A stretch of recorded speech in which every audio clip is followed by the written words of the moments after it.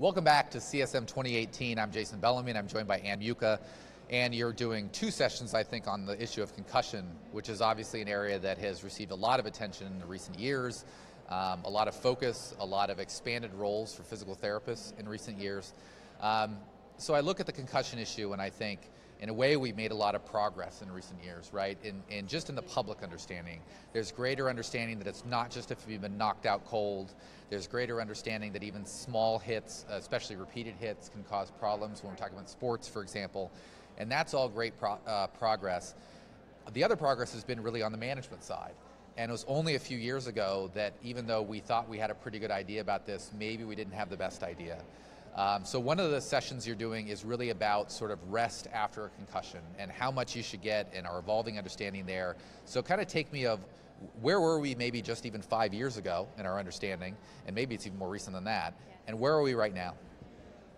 So Jason, this is a loaded question, but so I am doing a session with my colleagues. It is not just me, it's my wonderful colleagues who are doing this session with me, but it's exactly speaking to that issue.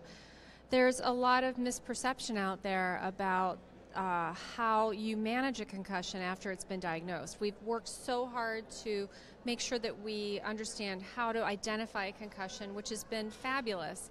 However, the management side is really falling behind, and we need to make sure that we as therapists have a role in this, in the management component, because the mindset is such that after a concussion, once it's been diagnosed, that you basically rest it, and that's what's going to lead to recovery.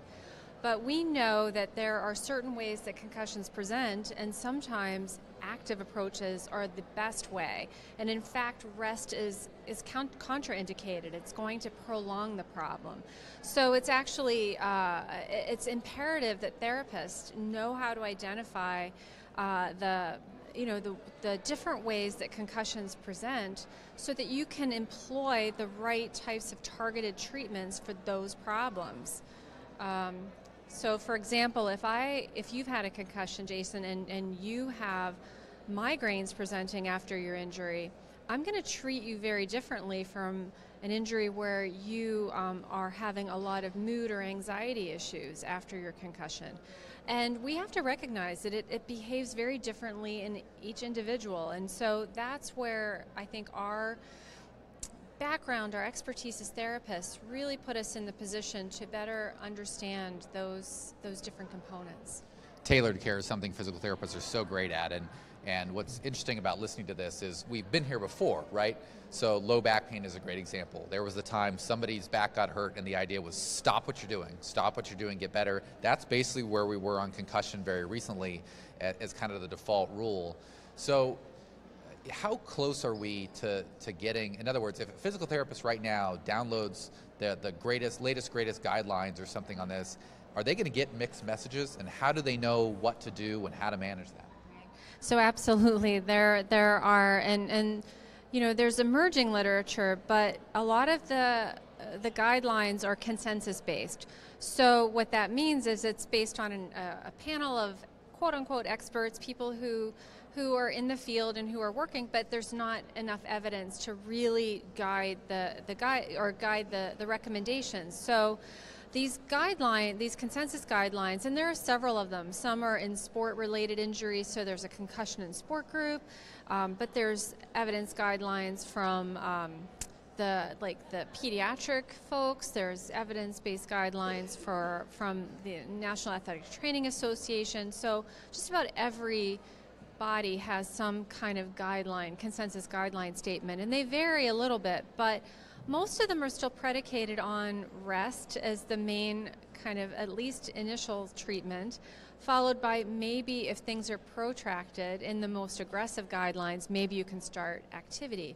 What I want to challenge therapists is that while we don't have all the answers yet, is that is a little counterintuitive to all the things we know about treating acute neurologic injury, about treating low back pain, as you mentioned, about treating, ICU patients, about treating patients postpartum. Almost every condition does not benefit from too much rest. And so we should not allow rest to go beyond a couple of days after the injury. If we do that and we're not identifying what is still causing the ongoing problems, we've done our patients a disservice. So as this has evolved, obviously, clearly there's more research that needs to be done to understand this better. But in recent years, are we getting just naturally better data in? So people probably know, for example, that the NFL has a percussion protocol. We'll debate another day whether that's being helpful or not. But as this has become a national issue, are we starting to track things we didn't track before to get a better data set in general? Are we learning things that we didn't know before to where we're starting to have more day-to-day real data that we can learn things from? Absolutely, and that's why we can start to have a leg to stand on with what we know from the therapeutic community, not just from other injuries, but actually from concussion itself. So, for example, a couple of recent trials, and these have been with pediatric patients, so that means anywhere from 5 to 18 or 20, depending on the study, have looked at how rest and inactivity affects patients after concussion. And there have been a couple of really good studies that have been done in the past 2 years that have shown that the kids that are prescribed rest or who are less active do worse from an outcome perspective. They don't do better, which has kind of been the underlying tenet. Well, if I rest somebody, if I allow them to rest, I'm going to let the brain injury heal. But I think what we're finding is that the brain responds to activity, and it needs to have a certain level of stimulus once you get past a certain point with the injury. So these studies are absolutely groundbreaking as far as providing a springboard for us as therapists to then have the evidence to begin to intervene, despite the contraindicated evidence, quote unquote, from these consensus guidelines. Do we think at this point that the young brain responds differently than the older brain? So it's probably, but we don't know the full extent of that. But what we do know, at least we think we know, is that the adolescent brain seems to be the most vulnerable to concussion in respect of quick recovery. So if you look at populations of patients, the very young do very well, and the adults do well as a whole. As you get into more geriatric populations, they also do worse because they have more comorbid issues. But so the geriatric concussed individuals and the adolescents are the populations that are most at risk for prolonged recovery.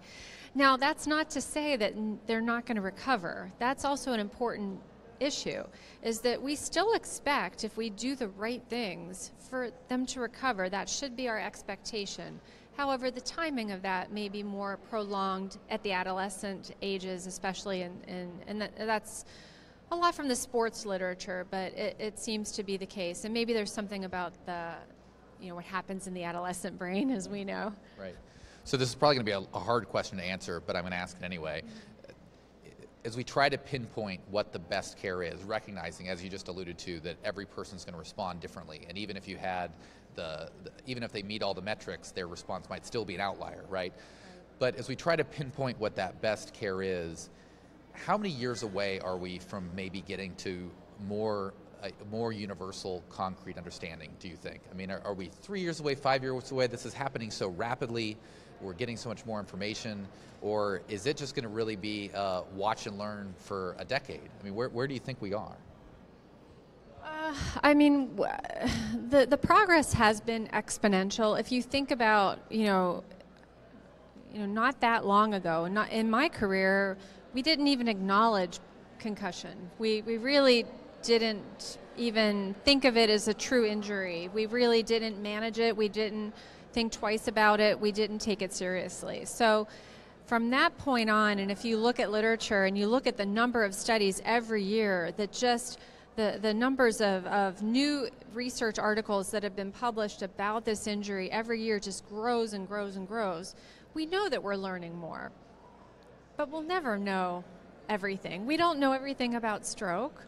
We don't know everything about Parkinson's. We don't know everything about any injury. We're always going to learn. However, I think that we are closer and closer to having really well-controlled clinical research about management at this point. And I think that we're probably within 5 years of that. You've done one session already, I believe. The other one's still to come. What's the in this or something else, what's the most common question you get from that physical therapist audience? What do you run into the most? So I think that a lot of therapists out there are treating patients with concussion. I think that there was a study done in, I believe it was PT Journal not that long ago, that just surveyed therapists about how many people are actually seeing these types of folks in their clinics. And it's pretty wide-ranging, but I will fully acknowledge I'm spoiled in the environment that I work in. I'm in a multidisciplinary clinical environment where I have a physician, a neuropsychologist, and colleagues who I work with as a team. My athletic trainers, my otoneurologist is across the street. I have all of that in one place, but a lot of clinicians are out there trying to manage this as pretty much independent practitioners, and that's a big challenge because it's a brain injury and there are multifaceted components to it. So I think that a lot of the questions that I get are related to that, and how as a single practitioner do I have enough skills myself, and then how do I have enough autonomy and ability to create, affect change, and to also have a referral network to be able to manage this injury. And should I be managing this injury? And can I be managing this injury? So, and I don't have any easy answers. I think that it depends, but I think that the therapists, and I love it that they're asking that question, because they're realizing that it's complicated, and it is, even though it's the mildest brain injury, it still is brain injury, so it affects a lot of different levels of neurologic function, as well as orthopedic issues and sports issues and fall risk issues, and so it crosses the gambit of a lot of different areas. So you have to be a generalist and a specialist to do concussion, which is challenging for our PTs. If I think about that PT and recognizing, as we said earlier, that if they go to the latest greatest research, it might seem to be conflicting in the first place. If I think about that person, and I compare concussion to, say, chronic pain, for example, which is another area where we're seeing that collaborative care seems to be the likely gold standard moving forward, that really people are going to get the best outcomes with that. Is it crazy to assume that the best thing a physical therapist could do now related to concussion is maybe focus less on the latest, greatest evidence and more about building a collaborative care network? In other words, building people around them that they can work together on this? Is that crazy advice? Or? No, it's actually great advice. I think you have to pay attention to the literature, and you have to be current in it, and you have to, though, understand that and recognize that there are limitations to the literature at this point.